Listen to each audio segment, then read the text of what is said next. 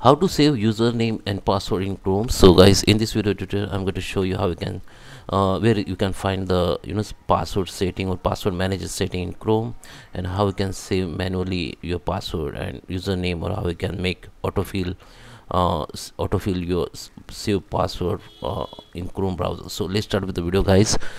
Before we start, I request you, if you like this video, hit the like button, subscribe my channel, and don't forget comments below. So let me open the browser. Okay, so just open your browser on your window, and the first thing you need to do that you have to check whether your Chrome browser up to date or not. So how you can check it? So just click on this three dot option, just go to the help and go to the about Google Chrome, and here you can find if your Chrome is up to date or not.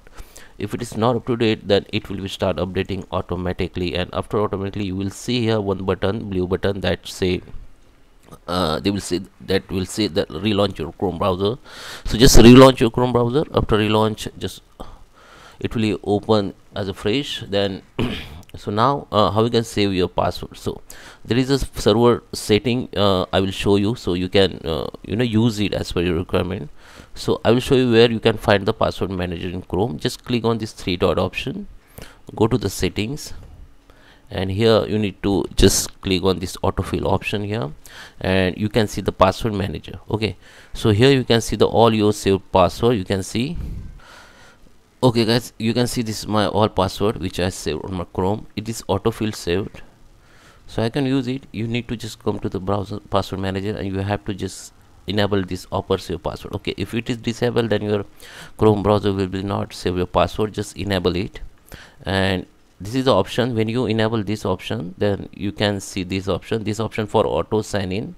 So when you save your password or your username of any website, and when you open that website, then it will be directly sign in. You don't need to sign in. Okay, if you enable it, it will be directly sign in.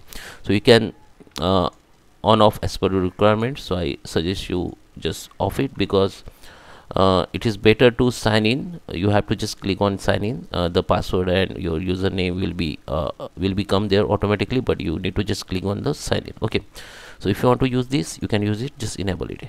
So you can see whenever I open new website and try to try to type new password or new login details, then I will have one pop-up here on top up side, and Chrome will be asked me to save password. So it will be asked, or it will be offer you to save password. Then you have to just click on OK, then it will be save here. Okay, so here you can see your all site details, username and password, and you can view your password by clicking on this eye icon. Okay, once you click it, maybe the window password or username or pin will be asked, then it will be show here. Okay, so you can also delete from here. If you want to delete or remove or edit password, you can edit from here.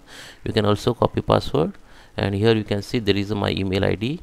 Okay, so this is my email ID. If I on the synchronize, how you can on the synchronize, just click on this logo, and here you can see the option called turn the synchronize. If you turn on the synchronize, then this all your details will be synchronized to your account, and when you log in with this account with new device or new computer, then your all details will be come there automatically. Just you need to log in with your email ID, and you have to just turn on synchronize. Okay, so now my synchronize is off. Okay, so you can also add manually password. Just click on add here.